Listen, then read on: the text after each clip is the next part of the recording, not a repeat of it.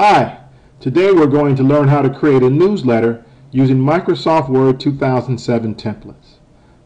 If you're not sure how to set up and create a newsletter in Microsoft Word 2007, this step-by-step tutorial walks you through the basics of how to create a newsletter using Microsoft Word 2007 templates. You don't need a fancy program to create a custom newsletter for your business or organization. All the tools that are necessary are already on your desktop in Microsoft Word 2007.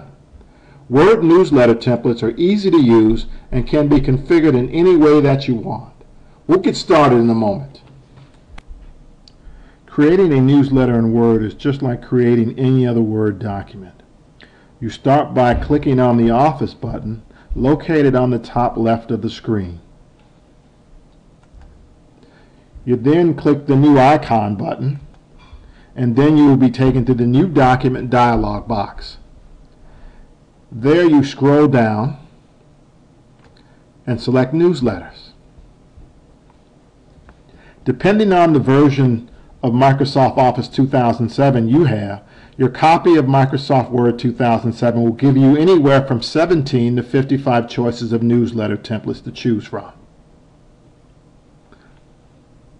As you can see, there are quite a few newsletters that you can choose from to handle a variety of newsletter types, from family to business related.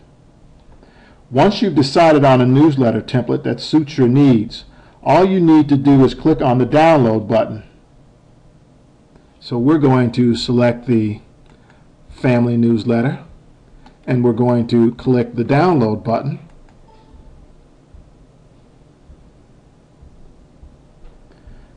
Now our template is displayed in the main document window for us to begin editing it. Edit the heading information. Word templates have been set up by creating one or more columns and by then inserting a series of text boxes that contain standard text or graphic boxes containing standard pictures inside of those columns. So if I wanted to edit the heading area, I generally would just start by typing in any of the text boxes that would appear in that area. For instance, this text box says Our Family Newsletter. If I want to change this to, say, Rogers Family Newsletter, I merely just click in this box and just change it. If I want to change the newsletter date, I need only highlight that text box, click in that text box, and then change the date.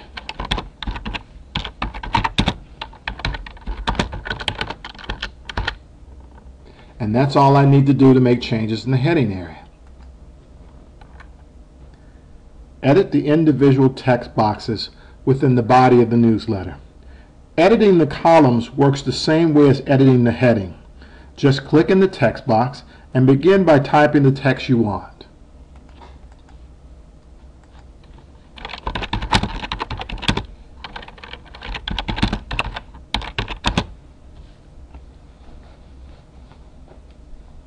You can also copy and paste text into a text box from another document.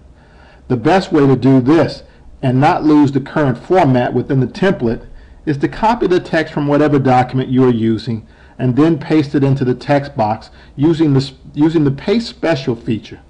This button is located on the Home tab of the Microsoft Ribbon menu. Let's go ahead and demonstrate.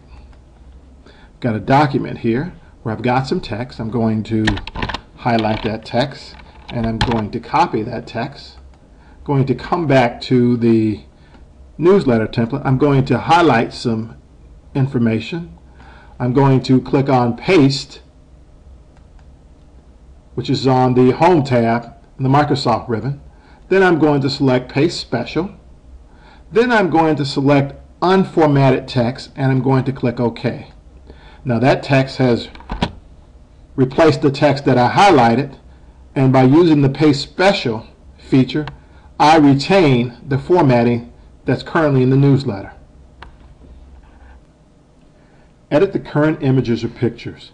Each newsletter template in Microsoft Word comes with pre-selected images already loaded in the newsletter.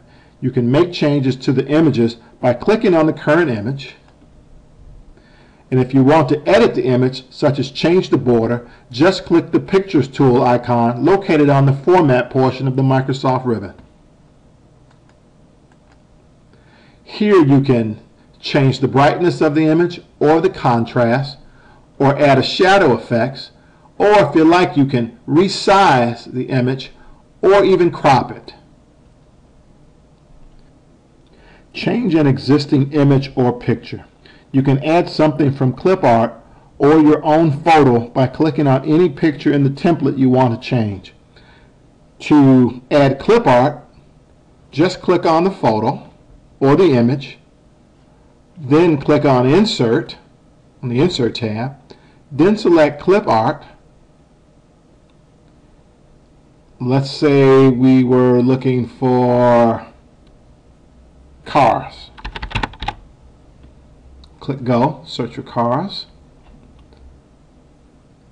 When we locate the clip art that we want, then we just click on that clip art and it replaces the image or picture in that dialog box with the clip art you selected. And that's all to it. As I mentioned earlier, you can also replace the standard image in your newsletter with a picture or a photo from your computer. To do this, you just simply click on the image you want to replace. In this case, this is the clip art we added earlier. Click on Insert, then click on Picture. This will take you to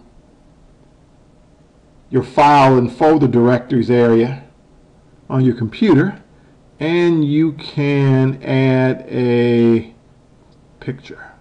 And I will add a picture. How about a picture of us? And voila, that picture has been inserted. To preview your newsletter, just click on the View tab and then click on Full Screen Reading. Your newsletter is now displayed in full screen view. When you're done, click the Close button in the top right of the screen.